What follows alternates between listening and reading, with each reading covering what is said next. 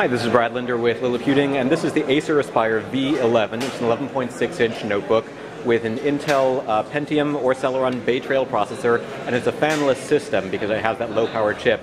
This is the V11. There's also an E11. The difference is they both basically have the same size, same processor. This version has a touchscreen display, which I'm failing to really demonstrate here, but there we go. But it does have the touchscreen display, and you can drag and drop and so forth. Now, both models have 1366 by 768 pixel displays. This demo unit I'm looking at actually has 8 gigabytes of RAM. It'll be available with up to 8 gigs. And I forgot to double check here. It has, looks like a 500 gigabyte hard drive. I assume there might be some different hard drive options as well.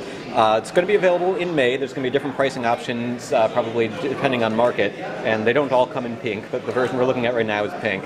Has a nice wide touchpad here below the keyboard, full-size keyboard, and if we look over here, you see it's got a sort of brushed aluminum look here, although it's plastic.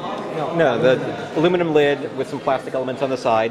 Something we don't see that often here. It took me a second to even notice they have more than one USB port because they're hidden on the back here.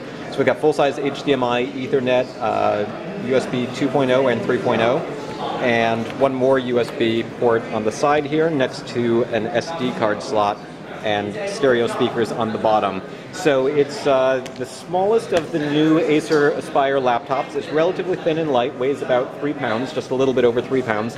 Again, will be available with 11.6-inch, 1366 by 768 pixel display, touchscreen option or no touchscreen, and should be available in May. This is Brad Linder with Liliputing, and a first look at the Acer Aspire V11.